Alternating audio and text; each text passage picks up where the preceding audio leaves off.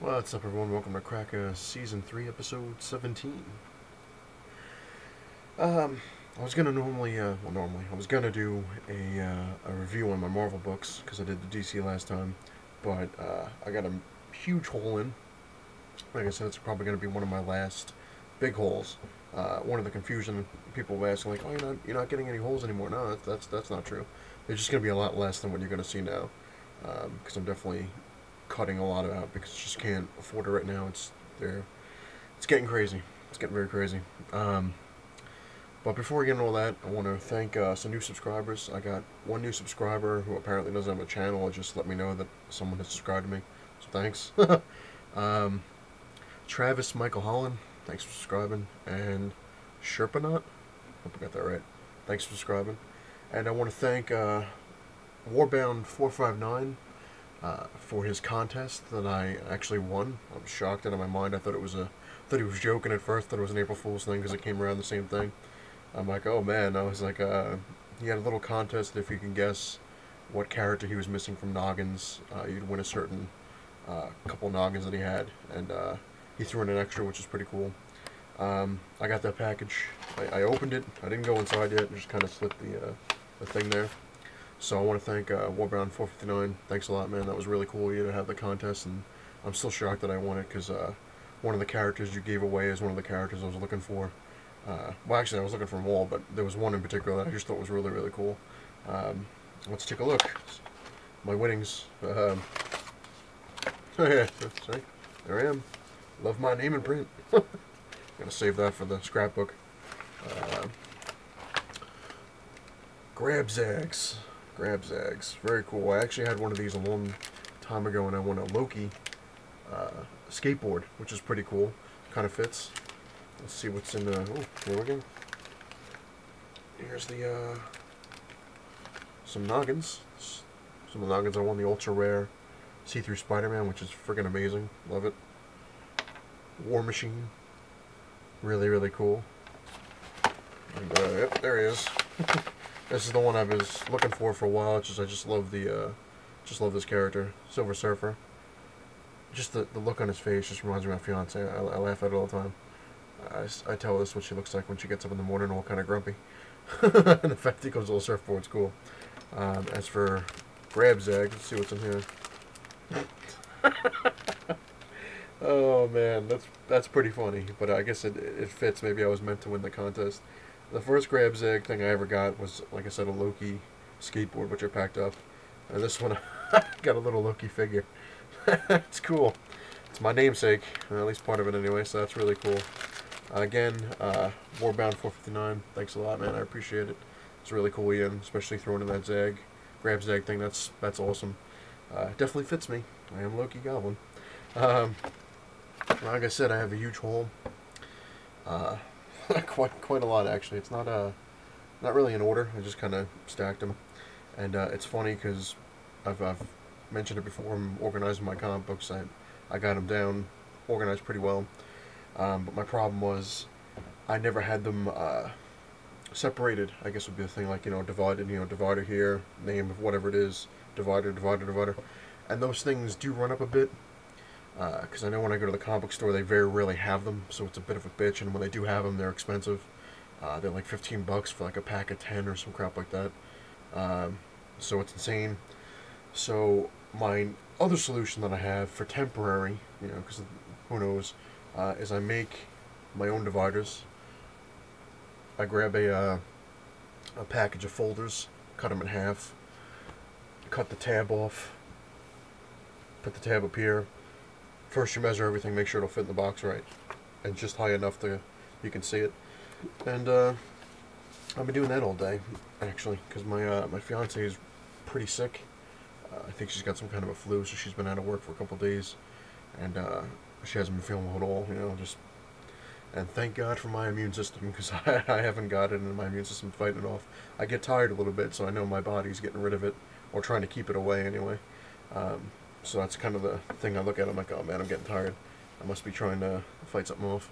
But taking care of her, and it's draining work. It's draining work trying to pack stuff, move, and then make sure she's alright, and go around and around, but it's got to get done. One of the cool things, like I said, I got my comic haul, plus the contest thing was cool, and made her laugh when I showed the Silver Surfer. You know, she's like, that ain't me. I'm like, yeah. But I wouldn't let her touch my book. She's like, oh, you got a package. I'm like, get off, woman. I don't want your germs. But I'll show you this haul. Like I said, it's in no particular order, and then I'm going to go over a few things. Um, I got Batman Detective Comics number 19, which is a special 80-page spectacular, which cost $8. A little insane. Sorry about the lighting, trying to get it. There we go. I didn't pay $8, thank God. It's the one cool thing, like I said, about Midtown, is they give you a discount. It was 15% off, and then I used the code word Ultron. They were giving you 20% off to 25% off all issues, so that helped a lot on this one. This one looks funny as hell. This is Deadpool number 7. He's kind of making fun of the demon in the bottle, which is cool because it says, instead of Marvel now, it says Marvel then. It's pretty cool. Looking forward to reading that one. And I'm loving this first Lantern thing. Green Lantern number 19, which is part 9 of the Wrath of the First Lantern, which is a cool cover. All the broken lantern batteries. It's pretty cool. This hopefully will be extremely good like the others. Superior Spider-Man number 7. Yeah, I'm actually trying to keep my voice down a little bit because it's she's out cold. So, but you know, I want her to sleep, so I'm trying to. But also, I almost forgot. Congrats to Mongo StompTom07 on the move. That's very cool. You got your work cut out for you still, man. Anyone who's ever moved knows moving is like only half the battle. Getting everything together is the next part, but that's kind of the fun part. So I'm just kind of, I know you might be a little stressed out, dude, but you just gotta try to mellow it. Just be like, alright, man, it'll get done. Don't go too crazy. Me personally, I every time I move, like I'm obsessed with getting everything done like right away. I'm like, I want to get everything done so I can just chill, but never do that. It'll mess with you more. My little moving tip, which I'm still moving myself. I'm packing. I'm doing it the right way. Like I said, I'm kind of going slow. I got a nice little time frame, so I'm like, one box. I'm not stressing myself out, not making myself sick. But anyway, back to the haul. Thanos Rising number 1. You know, Thanos is going to be a huge bastard this year and next year, especially with the Guardians of the Galaxy. His first appearance on Iron Man 55 is through the roof. It's insane how much money that book's going for now.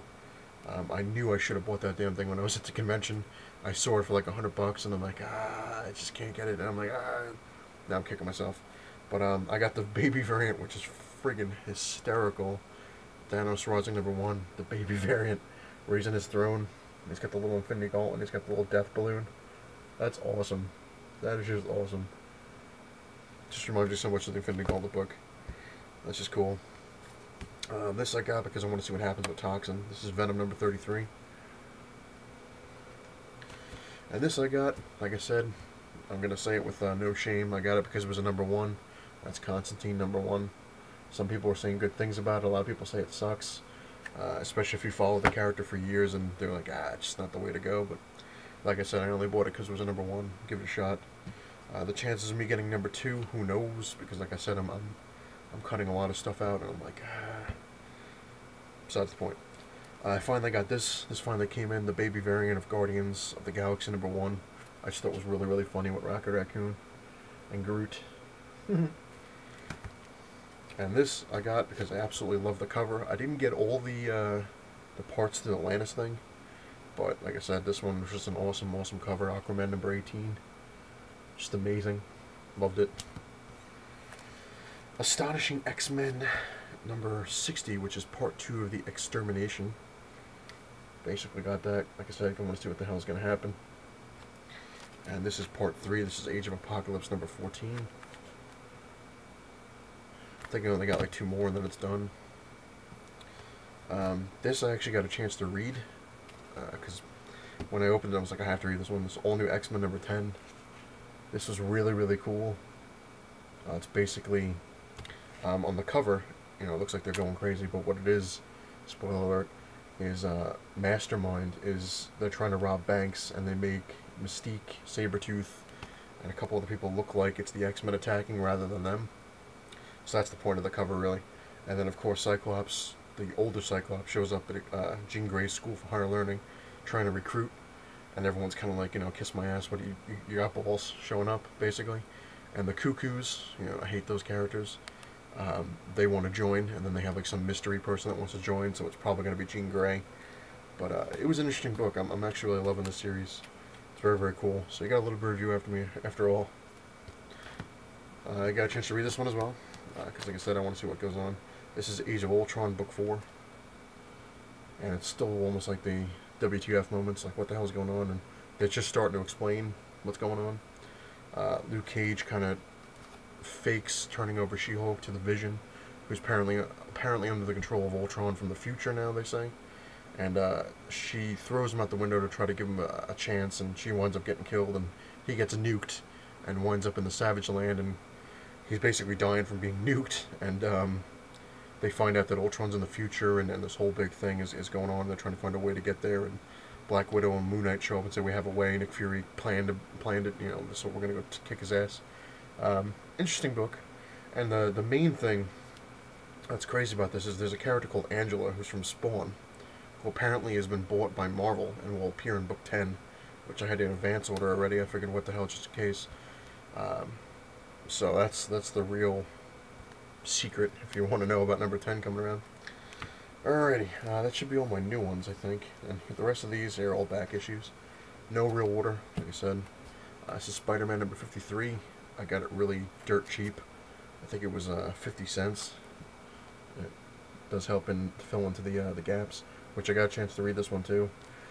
It's funny because the Clone Saga, the storyline was kind of worthless. You were kind of like, it was almost like a repeat of when the Jackal did it, like back in the early 140s of Amazing Spider-Man. But the Ben Reilly character is actually kind of interesting. I always liked his costume. I thought it was kind of cool. And the fact that he had impact webbing and stingers and all sorts of crazy stuff. And basically he fights Venom in this and kicks Venom's ass in a roundabout sort of way. But it was cool. Like I said, it fills in my Spider-Man gap. And this is the one book I never got when I was collecting them. Just happened to have missed it every time. This is The Return of Bruce Wayne. This is number 2 of 6. I have all the others. I actually have number 3 signed. But I never had number 2. And for $1.25, it was worth it. So now I have the complete Return of Bruce Wayne. Now this was beyond worth it. This only cost $1, which is really cool for what this is. I saw it a couple times in some people's videos, and I had no idea that was the first appearance of the character as, whatever, but I was like, I have to have that, maybe I can find it cheap, and I went on eBay, and it wasn't cheap, and Midtown, like I said, they do have their good points, had it, and it was only $1, especially with my discount. It was like 70-something cents with the thing I had, and that is Batman number 442, which is the first appearance of Tim Drake as Robin. Very cool. I don't even know at the bottom, and it was pointed out by another YouTuber. It's at the bottom, it's got Nightwing and Batman and I believe Alfred.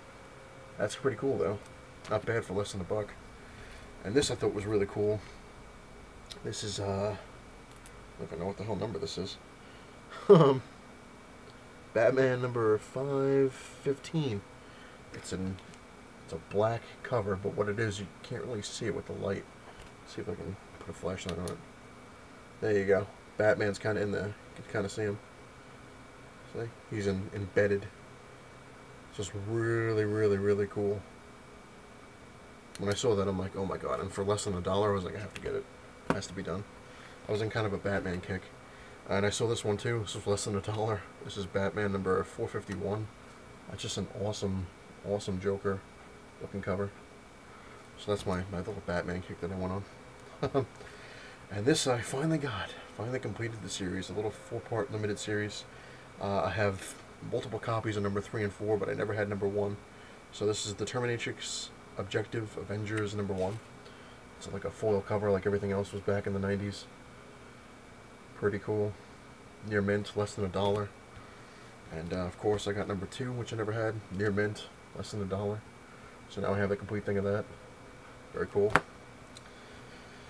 Moving on, Amazing Spider-Man number 550. This is the first appearance of Menace, I believe. And of course, Jackpot. Filling in my Amazing Spider-Man stuff. This one actually wasn't too bad. Yeah, it was a $1.90 with the discount. Like I said before, Amazing Spider-Mans are going through the friggin' roof. And it was kind of safe to say, like, you know, a lot of people that I know that do collect Spider-Man that aren't on the community or in YouTube that just collect them. We're kind of talking about, like, it's amazing how it's just going through the roof, and then everyone's like, we're just going to turn our attention to the other Spider-Man titles, and now because of that, they're going through the roof, which is a pain in the ass, especially when you're trying to, when you're on a quest, you know, to complete the runs. I'm like, man, I was like, now I can't even go after Spider-Man or Web of Spider-Man or Spectacular, because now that's going through the roof. But anyway, I got a few of them. Amazing Spider-Man 540 fills in a nice sizable gap ahead. And this is an annual, I believe. This just looked really, really cool and had to get it. Amazing Spider-Man 96. It's 64 big pages. As Blast from the Past, Osborn Intrigue, Craven's Revenge, Captain Stacy and Gwen, The Return of Aunt May, and the Black Costume. That's just a cool looking cover. And this was like buck 80 or something like that with the discount. And this is funny. I wasn't gonna get this, but a friend of mine was kind of laughing at me because he's like, "Oh, you know, I know you collect Amazing Spider-Man. I collect Amazing Spider-Man," and he's like, "Yeah, but he's like, you know, you were claiming on your YouTube thing that you have all the McFarlane Spider-Mans." I'm like, "Yeah." I was like, "I got, you know, 298, you know, through his run. Then I have all his Spider-Man runs, his regular Spider-Man, and I have his Incredible Hulk, you know." And he's like, "Yeah, but you don't have this one." And I saw it on Midtown, and it was really cheap, so I figured the hell what, it was $1. The Amazing Spider-Man Skating on Thin Ice #1, which is a McFarlane cover. So now I have all of McFarlane stuff. I don't think his work's inside. I think it's just the cover, but now I truly have all the Spider-Mans, so my friend Eric can kiss my ass. Kidding. I got this one, less than $1. Daredevil number 290. I love Bullseye. I think he's awesome. Just thought it was a cool cover, cool price. This is another one that was less than $1. Spider-Man, like I said, filling in gaps. And I'm trying to get them now, the Spider-Man titles and the Web of Spider-Man titles and Spectacular, before they really do, you know, go to the point where it's ridiculous. But this is Spider-Man number, might as well put some order, 32. The Punisher. 33. Less than $1. Number 44. That's an awesome looking cover. That's what kind of drew me. I'm like, oh man, that's awesome. Oh, I don't have that one either. Number 47. Another awesome looking cover. These were all less than $1, which I was very happy with. Number 48, which I believe is the Death of the Demo Goblin. And this was a, like I said, I've said it before, I'm not really a snob about it, but sometimes I am, especially when it comes to Spider-Man. This was actually a $1.50, and I wasn't gonna buy it because it was a very good, and they didn't have any higher grade ones, and I was like, you know, I really don't want to get it, but I was like, you know what, for the price, and I did see a higher grade one, but it was like, you know, like $8. I'm like, this is not worth it. This is Spider-Man number 50, and it's pretty cool. It's got Craven Hunter in his eyes, and it's a very good grade, which is kind of accurate. Usually they're not, but it's got a couple of dings here and there, but it's not too bad actually, so I'm not really too pissed off, especially for what I paid for it. Web of Spider-Man number 40 fills in a nice gap. Now I have what the hell was it? I think I have 1 through 60 complete, and this other one, Web of Spider-Man number 80, fills in a nice gap, because then I have from I think from 70 to 100 complete, so I'm almost there. You know, I'm missing a couple ones in the 60s, and I'm missing obviously a couple ones after the 100s, and I'm done with Web of Spider-Man. I just gotta grab a couple annuals, I think, and then that's it. And last but not least in my haul, I've said this a billion times that I was gonna get a new one, and it was just never the right price. But this was 50 cents, and I couldn't turn it down. This is West Coast Avengers number 36. And why did I get this? And why am I saying I've been trying to get it for a while? This is actually the first comic book I ever got that I've shown before in my bin, but it's so worn from being read and so destroyed that I wanted to get a better copy just to have. So that is it. This will never be read. It's just going to be put in the to the side. It's memories. That will do it for my haul. Like I said, massive haul, a lot of time. But a couple of things I want to throw in there. People have been commenting on my WrestleMania predictions. My friend was kind of outraged. He's like, why do you say CM Punk's going to win? You know, how is he going to beat The Undertaker? I really hope he doesn't. I mean, I do like CM Punk. I think he's cool and everything. But he was a nice guy when I met him. Undertaker was a nice guy when I met him too. But I really hope Undertaker does win because like I said, he's my favorite. I'd love to see him go out undefeated. But if you just look at a lot of the signs, it just doesn't look like he's gonna beat CM Punk. You know, he's weakened from the urn. You know, the whole thing getting tossed upside down. You know, no ashes, stuff like that. He took a beating, and usually what WWE does, if you really watch them all the time, usually whoever gets beat on Monday Night Raw, like, you know, whoever loses or gets beat up, whatever it is the winner of that pay-per-view. They always seem to have that. But this is supposed to be, from what I've heard. Like I said, a couple friends of mine pick up these rumors, and usually they're true. And another friend of mine actually works for WWE, and he kind of tells me a little bit of storylines here and there. But I'm not going to give away anything, because he says the same thing. He's like, even when he tells me some of the storylines, he says, it changes at the drop of a hat. He's like, you know, McMahon can turn around and say, you know what, I don't think this is going to work. We're going to switch it. And right before, he said that he's seen people, they have everything down pat, and right before they walk through the curtain, McMahon pulls you aside and says, hey, you know what, we're not doing this storyline, we're going to go with plan B, this storyline. So, you never know. You really don't ever know what's going to really happen.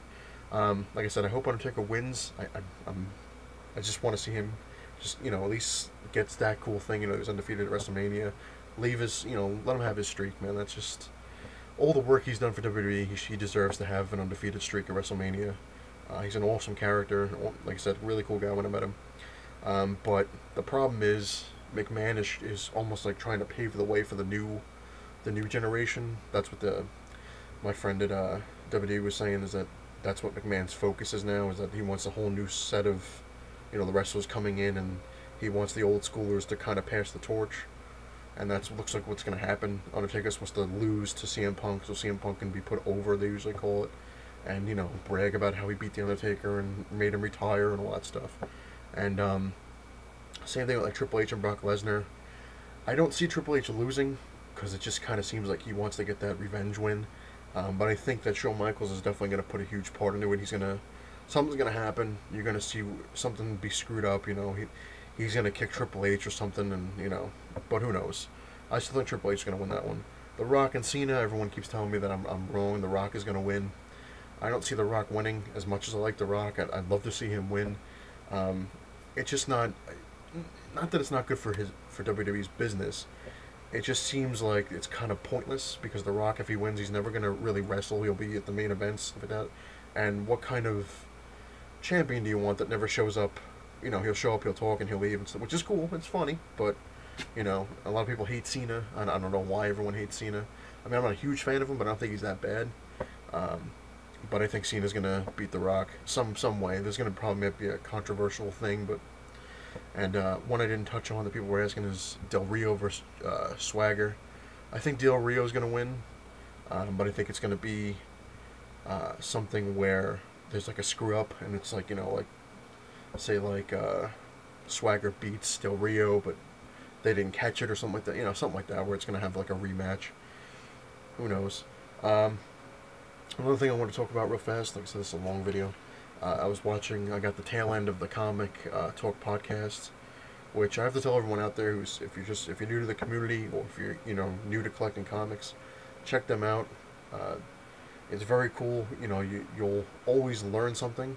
You know, you'll sit there, and the people that are on there are amazing, and they know their stuff. They know great deals of details with comics and what's coming out, and issues and what to look for and stuff like that. It's just a great show to watch. I believe they're usually every Friday or Saturday, give or take.